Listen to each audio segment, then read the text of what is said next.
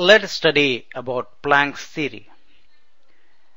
In order to explain the black body radiation, Max Planck in 1900 has proposed Planck's theory, and the postulates are as follows. Planck has proposed that all solid objects including black body, when heated, emits electromagnetic radiations in a discontinuous manner in the form of packets.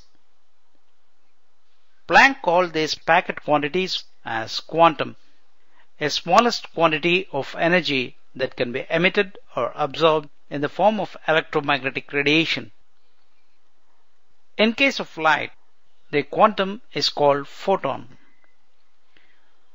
Planck has stated that energy of quantum of radiation E is directly proportional to the frequency of electromagnetic radiation emitted, that is nu. Planck has given an empirical equation E equals to NH nu, where N is the integer, H is the Planck's constant with a value of 6.625 into 10 to the power of minus 34 joules second. Moreover, he stated that energy of electromagnetic radiation E can have fixed values of H nu, 2H nu, 3H nu, etc. and cannot have non-integer values of 1.5 H nu, 2.5 H nu, etc.